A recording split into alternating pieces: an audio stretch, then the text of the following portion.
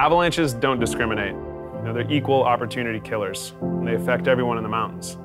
Whether you're snowboarding, skiing, snowmobiling, sledding, cross-country skiing, hiking, snowshoeing, extreme snow angeling. If you live close to snow-covered mountains, you need to know about avalanches. It really just goes with the territory.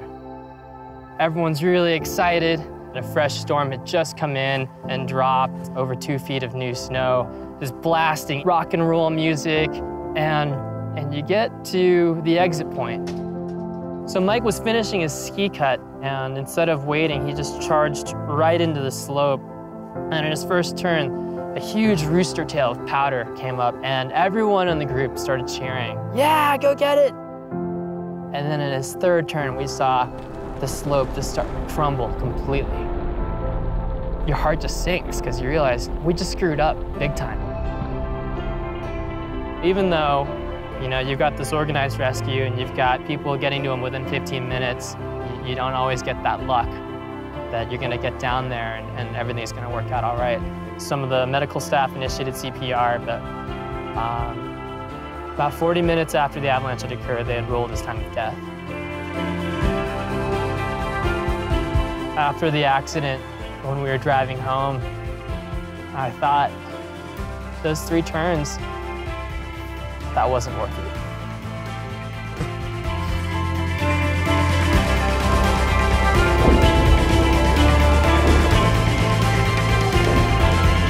Avalanche accidents are so tragic because they affect the entire winter community. I've personally experienced what it feels like to lose friends in an avalanche accident, the devastating ripple effect it has on everybody in the community.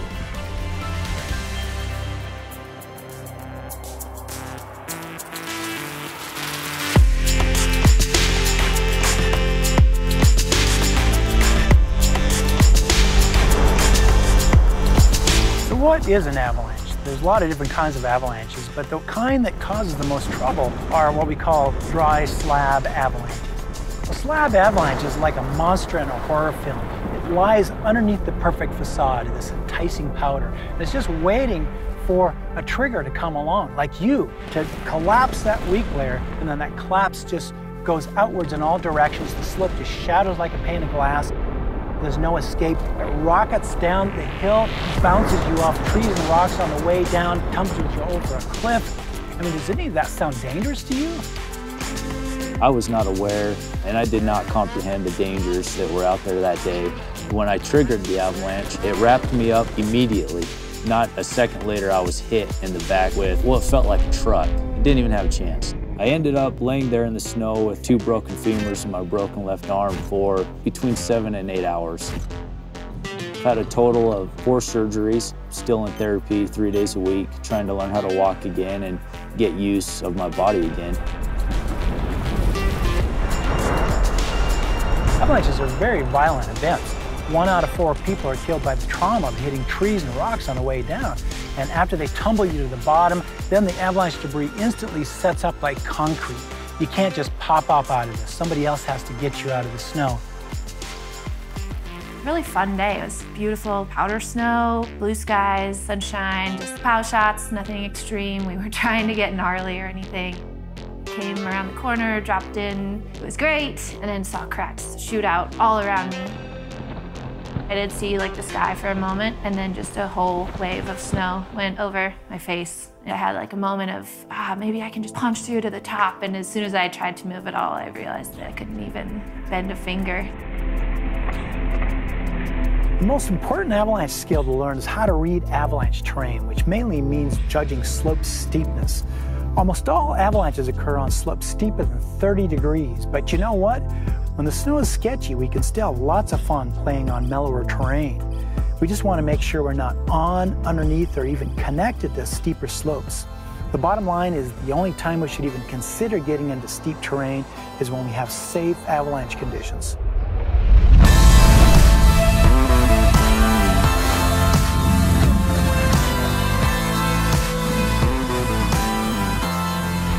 Some slopes are going to produce much worse outcomes should they avalanche than other slopes. For example, if you're above a bunch of trees, rocks, cliffs, or you're going to get washed into a lake or a gully, The outcome of getting caught in an avalanche like that is much worse than if you're in some big wide open meadow. The difference between riding in a ski resort and riding in the backcountry is really night and day. In a ski resort, we use explosives and terrain closure to minimize the risk of avalanches to our customers.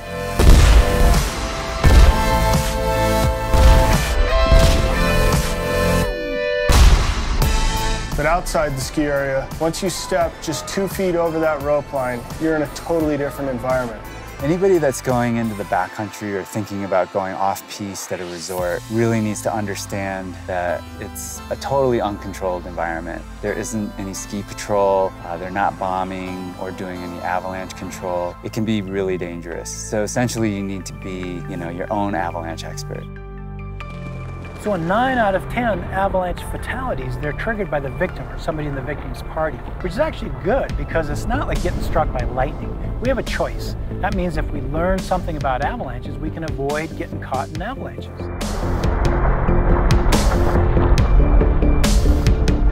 Avalanche safety can seem totally overwhelming, but there is a systematic, step-by-step process that can keep you alive in avalanche terrain. Just knowing 5 basic things can prevent most avalanche accidents. Get the gear, get the training, get the forecast, get the picture, and get out of harm's way. Everyone who goes into backcountry avalanche terrain needs basic avalanche rescue gear.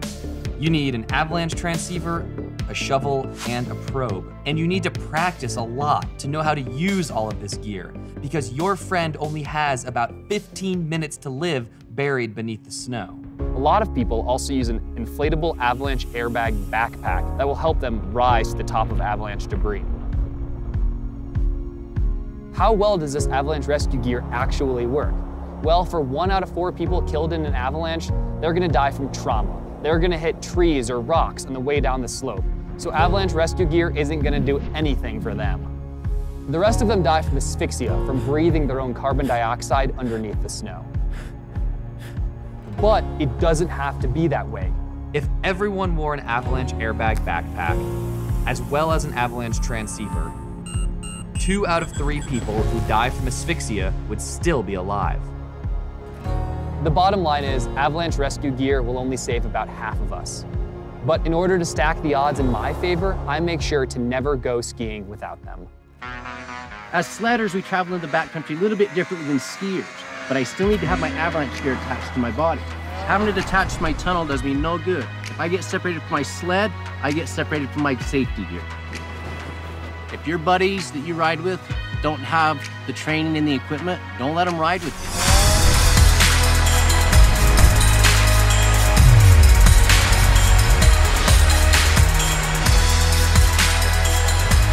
So now that you've got the gear, you've got to get the training.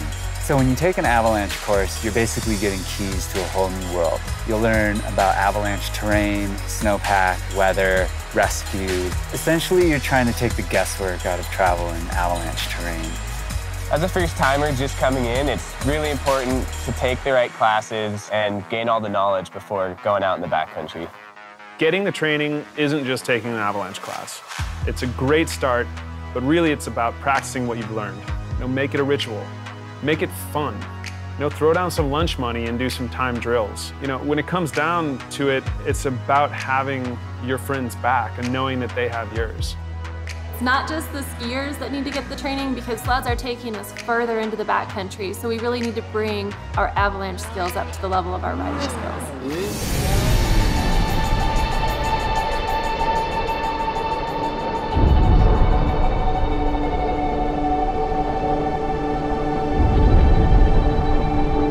Next, you gotta get the forecast. These avalanche forecasters are pros. They're gonna tell you everything you need to know. They're gonna tell you about the snowpack. They're gonna tell you about the weak layers. They're gonna tell you where avalanches are gonna happen, where you can likely avoid avalanches. All that information is 1 click away.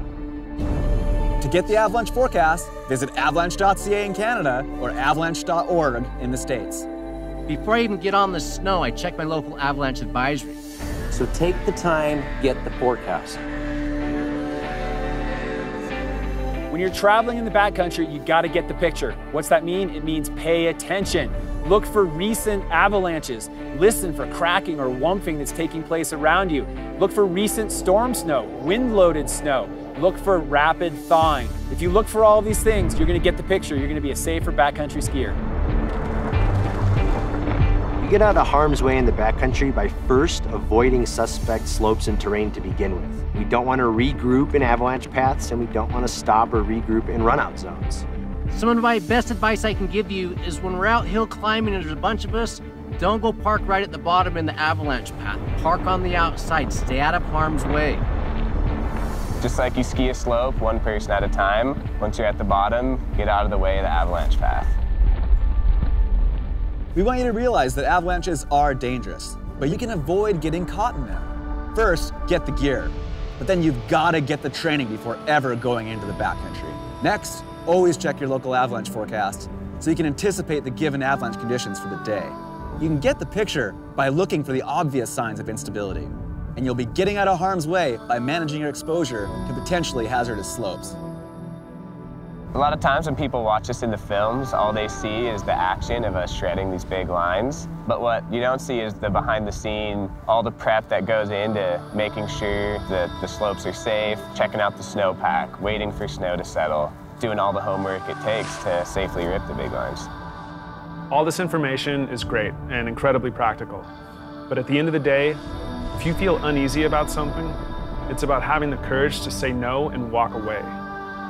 The mountain isn't going anywhere. It doesn't matter if you've made thousands of good calls. All it takes is one bad call, and that's one too many. Some days the mountains are screaming, get out of here, and some days the mountains are going, come on in, it's time to party.